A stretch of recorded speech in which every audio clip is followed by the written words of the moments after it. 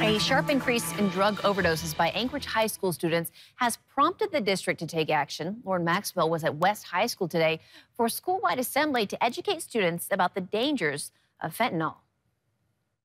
At least 10 ASD students have overdosed since the beginning of March, and fentanyl is suspected in many of those cases.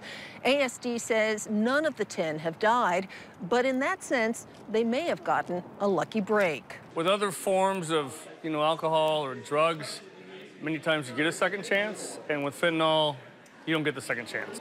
It's a message the district wants all high school students to hear, seconded by classroom teachers.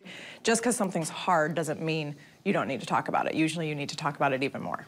The district is talking about it.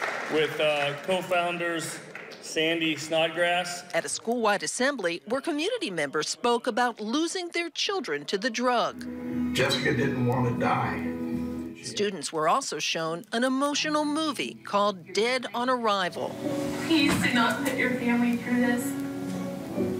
And please, please, please, I beg of you, learn about fentanyl now. Where parents talked about their loss. It really hurt to see the actual parents' reactions because it made me think, how would my mom feel about it? The uptick in information isn't just for students. Principals have recently gotten training, including how to use Narcan overdose emergency kits that are now found in every school. We distributed additional Narcan kits to the principals, so there's even more available at each school site now. It's one way of being prepared for something this teacher says is the new reality. I mean, not to be dramatic, but it's a matter of life and death. It is super important to hear. She hopes the message is getting across.